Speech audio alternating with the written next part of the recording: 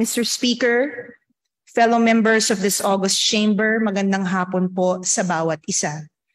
I speak before you today with a heavy heart on a personal and collective privilege as representative of the 2nd Legislative District of Cavite. Moreover, I filed this resolution on behalf of a grateful nation to honor a president and a great Filipino. Yesterday, July 31, 2022, the whole nation was saddened by the news of former President Fidel Valdez Ramos' passing. He was our leader, being the 12th President of the Republic, our centennial president. FVR was the proud distinction to be one of the best.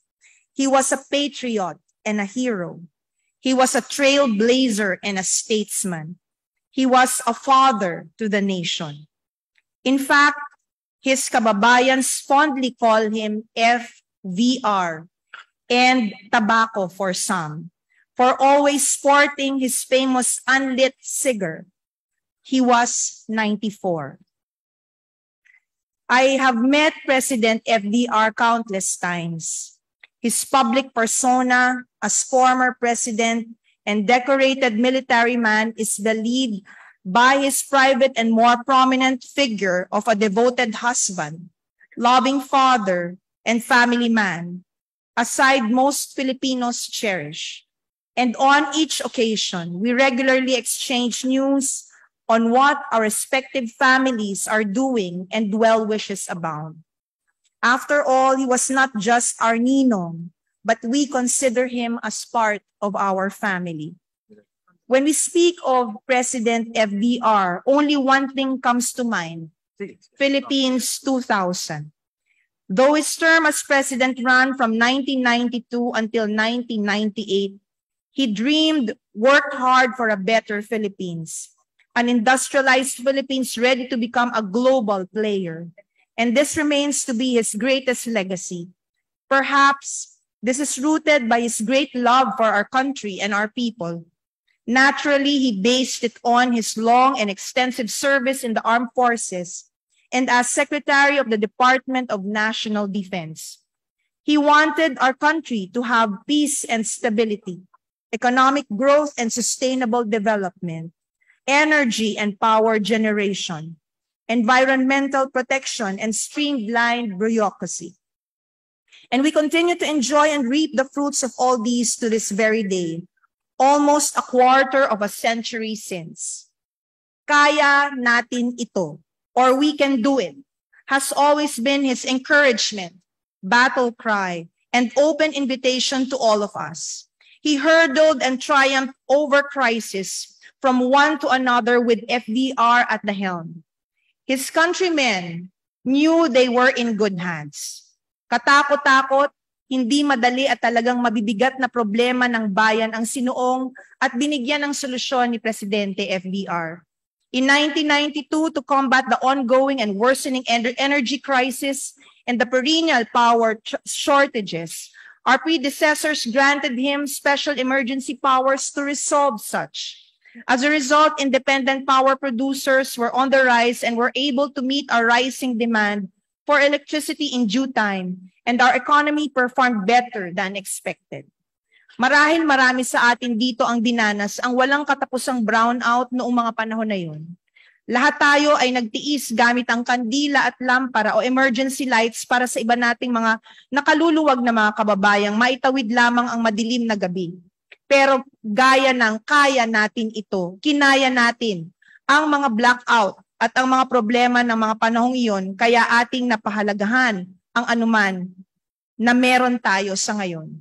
Sa ilalim ng kanyang administrasyon, naging batas ang Republic Act 8042 o ang Magna Carta for Overseas Workers para sa ating mga bagong bayani. Ang layo ng Migrant Workers Act ay para masiguro na ligtas ang ating mga OFWs laban sa anumang uri ng abuso kasunod ng pagbitay kay Flor Contemplasyon sa Singapore. Bagamat ginawa ng ating pamahalaan ng lahat, mailigtas lamang ang buhay ni Flor, ay nabigo ang ating pagsisikap. Towards the end of this administration, the 1997 Asian financial crisis hit, wreaking havoc to our and our neighbors' economies.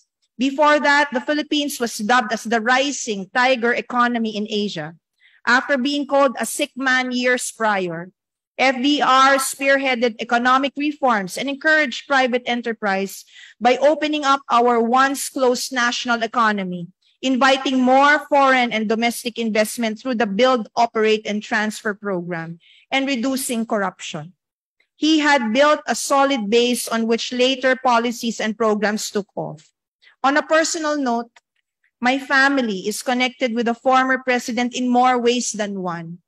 He was instrumental to my and our family's eventual foray in the noble call of public service.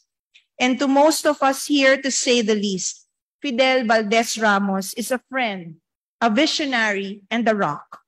FVR was a good family friend and a contemporary of my father-in-law, the late Senator Ramon Revilla Sr., the father of the Public Works Act. Daddy authored Republic Act 8150, or the Public Works and Highways Infrastructure Program Act of 1995. He is our ninong to our 1998 centennial wedding, dubbed as such by the press of having coincided with the centenary of our independence. FVR was a true visionary, not just in economics and policy making, but also in politics. My husband, Senator Bong, considers FVR his father in public service. FVR got that proverbial political eye. He not only encouraged but convinced then already famed actor but neophyte politician Ramon Bong Revilla Jr. to enter public service in 1995. My husband won as vice governor of the great province of Cavite alongside then NBI director and later Governor Epimaco Velasco. Also, the former president was more of a mentor to my husband, Senator Bong, and according to our good senator, and I quote, his first and true mentor, end quote. Wala si Bong Revilla sa larangan ng serbisyo publiko kung wala ang isang President FVR. Magkasangga at pinagsamang lakas ng agimat ng Cavite at ng dakilang sundalo ng Pangasinan. And like they say, the rest is history. We all followed their examples and trod on the same path set by my father-in-law and husband. During official functions and our numerous encounters, FVR definitely lights up the room and sets the tone. You know how he is there. Being a reverend and elder statesman, FVR never fails to share entertaining and insightful anecdotes of his travels. His wisdom and political genius have rubbed off on this representation and more members of our family, particularly Congressman Jolo Revilla, who considers FVR as an idol.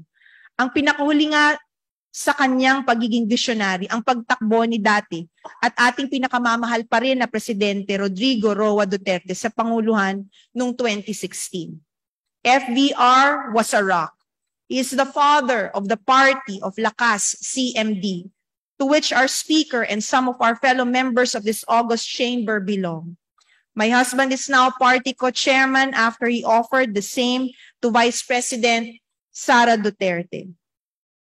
FVR may have left us, but his inspiration and ideals will live on as we continue to make our party invigorated as well as grounded. Ikaw ang aming gabay at inspirasyon. Para sa partido, kaya namin ito. Para sa bayan, kaya namin ito. At kami ay magsasama-sama, tulong-tulong bilang kanyang mga lingkod. Maraming salamat, mahal na Pangulo FVR, at kami na ang magpapayabong pa sa inyong ipinunla. As one nation, our thoughts and prayers go out to Ninang and former First Lady Amelita Ming Ramos, their children and grandchildren. Also, we offer our gratitude and condolences to them and pray that they be comforted by the fact that FVR, a great soul, has returned to our Creator. I invite all present in this plenary to stand up and offer a few moments of silence as we remember former President Fidel Valdez Ramos.